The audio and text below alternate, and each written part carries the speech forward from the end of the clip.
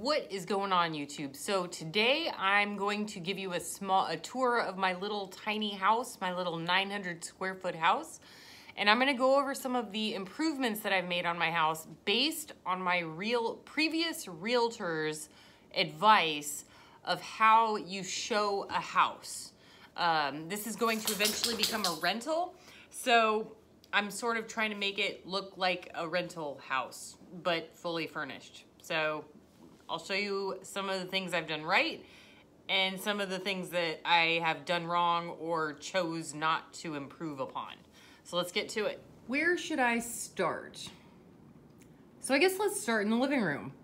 So this is a very small living room and I cannot fit a couch in here. I guess technically I could, but it would make the room look a lot smaller. So this is a love seat instead of a couch, but it can still technically fit 3 people, but 2 is more comfortable, or 2 pets is just as comfortable.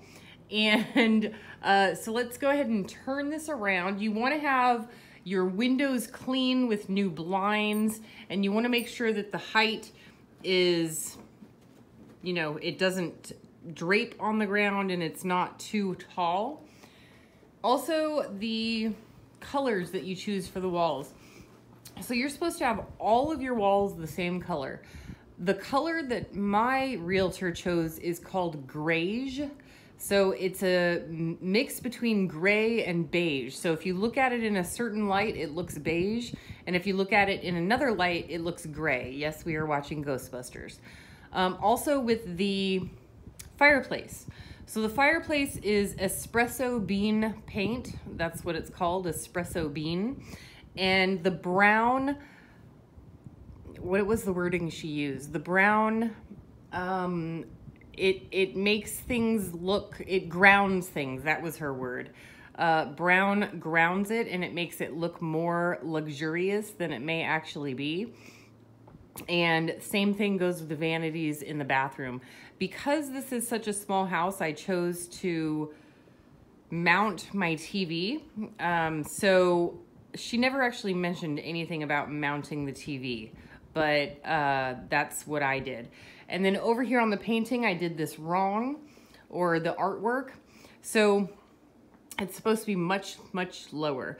But the artwork is actually covering the old thermostat for the wall heater that I took out. So I have it at that height. Otherwise it would be a lot lower. And actually it should be much lower, but maybe I will lower it. I might lower it. I'll lower it after this video. How's that? And then when it comes to photos, like family photos, you want as little clutter as possible, and you don't want any family photos. I guess that when you're showing a house, family photos and trinkets like this make people uncomfortable. So when I do end up moving, I'm obviously going to take those things with me, and I might put up some board games and some books. I might have to go to the thrift store and buy some books just to make the shelf look a little bit more full and something to do. But other than that, you don't want anything personal in your space. Moving on over to this giant mirror here. All right, so here's some of the things that I did right and wrong. So this is the room to me that is as close to perfect based on her recommendations as I can get. When you go to this is technically a master bedroom, but it's only like 11 by 10 feet. It's very small, but you want a queen size bed in the master. And then you want 2 nightstands, matching nightstands on each side with matching lamps on each side for consistency and height. And then when you see that, and she was so particular about the height of the artwork. So this artwork, I took that picture and had it put onto canvas. You can do it at Canvas Prints or cheapcanvas.com. There's a million different websites, but you gotta price compare because they change their prices on a daily basis.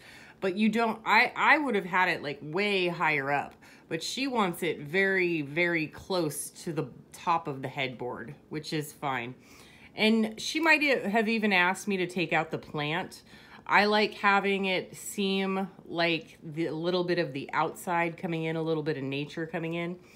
And then another thing that is important is hardware matching the hardware. So see the top here, how it's black, and then the knobs are black or brass or bronze or whatever, silver or whatever color you're using. They should match or be very similar. Another thing is with the curtains. So with the curtains, you want them to be light in color and hanging from clips. So I never got the clip thing. Like I've never had clips on my curtains.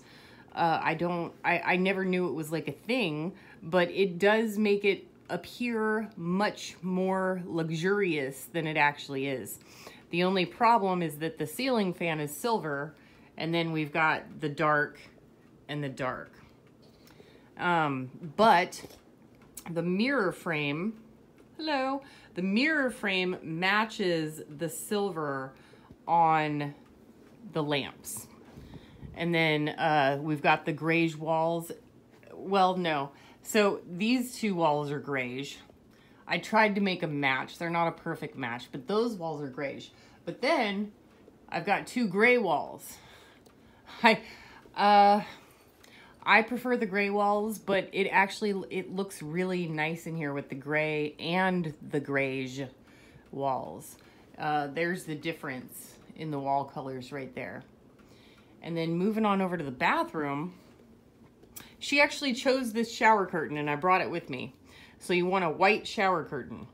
And then you want, normally I would have a mat down there. But my dogs feel the need to use it as a pee pad or whatever, so I took it out. And then they actually use their pee pad now, which is great. This one, just saying. All right, so the vanity. All right, so notice brown, brown, brown. So I got those all to match, and that's what you want. But here's what I did wrong. Silver. So I'm one of those people where I'm not going to replace something until it's broken. And I replaced the vanity, but the faucet works just fine. So the faucet is silver and the handles are silver. Get it? So silver, silver, those go together. And then that is silver, and the toilet paper holder over here is silver. And this knob is silver, silver. But we've got the brown, brown, and brown, so those go together. But she would probably make me replace the towel holders, and also she was big on towels. So she had like 5 white towels hanging, and to me it looked overdone, like crazy. That's too many towels. But she was all big on like having like 5 towels folded specific ways, and she even took washcloths and rolled them into little rolls and put them in a basket and put them on the vanity at my old house. But my old vanity was wider than this, so it had the space. Or maybe she put it on top of the toilet. But yeah, and you want your toilet seat closed, just so you know. But that's what she did. And that just reminded me of something. Oh, the bed. Yeah, so tons of towels, tons of pillows. So you want the back pillow, the front pillow, a long pillow, and then something in front of the long pillow. She actually had more than this. She had another pillow between these two and this one. And also, you want a gray or beige duvet cover. I don't have that on here right now because it's in the wash. And you don't want it the throw like this. You want it like draped over like a little thing over on the corner because it makes it look more lived in. I don't know. All right, so we're just gonna check out my other bathroom real quick. So she would have me take most all this stuff out. But if you're gonna have artwork, it has to be very, very, it has to go with everything. It has to be very able to go with everything. You should not have personal soap, shampoos, or conditioners, but you should have these. An amber colored shampoo, conditioner, and body wash if you're gonna have it. I did order a bamboo thingy to go across to put a candle on to make it look much more luxurious.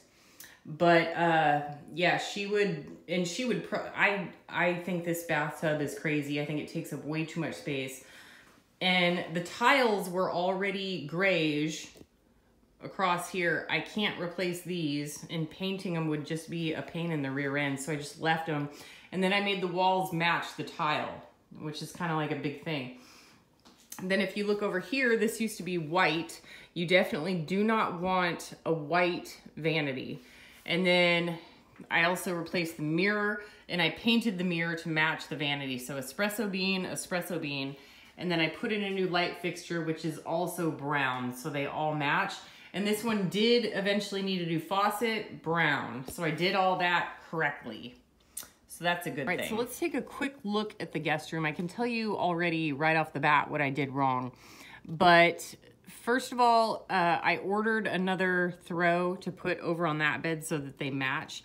So the beds are great. They're not a perfect match with the stripes over there and no stripes over here, but it's pretty darn close, and that's really good. And then the dark navy blue matches the pillows, and it also grounds it, and it matches the curtains, which looked horrible on curtain rings, by the way. I tried the curtain rings, looked horrible.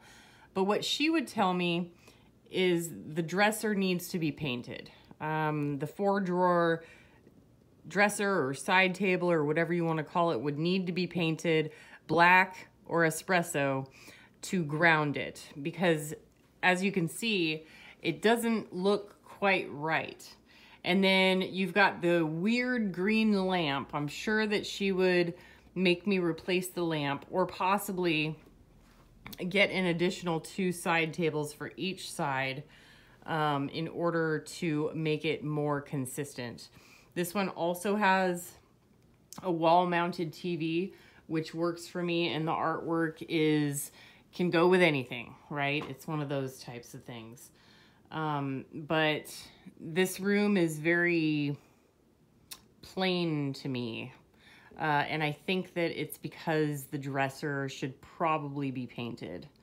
But other than that, I might actually take that dresser with me when I move. I haven't decided yet. It's incredibly heavy, but my grandmother owned a furniture company and she made that. And the lamp was my other grandmother's, the lamp has a story behind it. I absolutely hate the lamp, but she made a joke. She said, when I die, you're getting all my lamps. And I was like, I am not taking your hideous lamps. And she's like, no, you better. So as a joke, after she passed, I took her lamp. So if the lamp breaks, I'm not going to be heartbroken. It's not a big deal for me. But as you can see, it's pretty, what's the word? It's pretty flowy. And this room's huge. It's like 20 by 15. You probably can't even tell that on screen. But I tried to make it appear smaller. And these are both full-size beds, and they match. And once I get the throw, that's going to match as well. But there's no personal stuff in here at all. There's not a single knickknack or photo or anything in here. And it's got a huge closet with tons of closet space. And there's not really any hardware to match. I mean, the brass matches the brass on the lamp, but that's really all the hardware that's in here. One thing she did insist that I do with my old house was to install a microwave above the range where there was a fan above it instead. And I refused to do it. I was like, no, I'm not gonna do it, but whatever. On this house, I did in fact do it. I hate the microwave above the stove. I always have. And I don't like it. I simply don't like having a microwave above the stove. I'd rather have a countertop one. That's just my personal preference. But I did it here because I knew it would increase the value of the rentable space. Also, I have a 11 cubic foot refrigerator. She was dead set against that. She said you have to have a minimum of 14.5 cubic foot refrigerator, which is the smallest size that they make that has the handle. And also going with stainless steel would have made it also a higher rent for some reason. But this place came with that stove. So I I had to make the microwave and the refrigerator match the stove.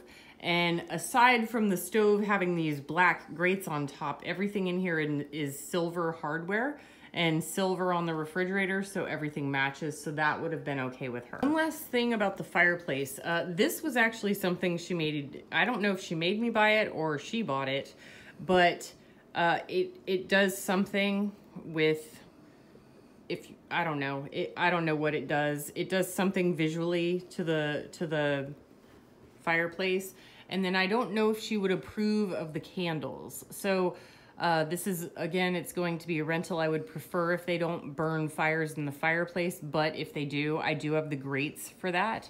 But what they did at my old house was they had the grate in there. I had the grate, and they went and bought one of those wood things that you buy at like the gas station. They bought like 3 of them, and then they like made it look all fancy, and then they photoshopped in a fake fire. But this thing, it actually says home on the plate. Yeah.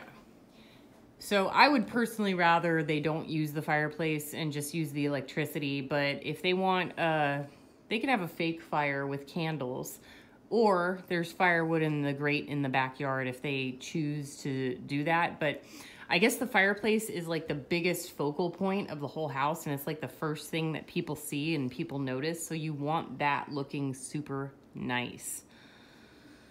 All right, folks, I think that's all I've got for you today. Just keep it minimal, no personal belongings. You know, she would probably take away that plate thing that I've got there so that my drinks don't fall into my storage ottoman thingy. And definitely don't have dogs when you're showing your house, because that would probably freak some people out. God, they're so cute. All right, that's what I've got for you guys today. Please remember to be kind to one another. Let's make this world a more polite place, a better place. Let's leave it better when we're gone than when we came into it. Do what you can with what you've got. Prepper Princess out. It is official. We are on our first walk together. We practiced. Look at this. First walk together, and they are doing amazing. Oh my gosh, you guys, this is everything I was hoping for. Thank you, Brenda, for teaching me how to train myself to train my dogs. Our first walk together is, oh, did you just pee on your sister? Oh, awesome. Our first walk together as a family.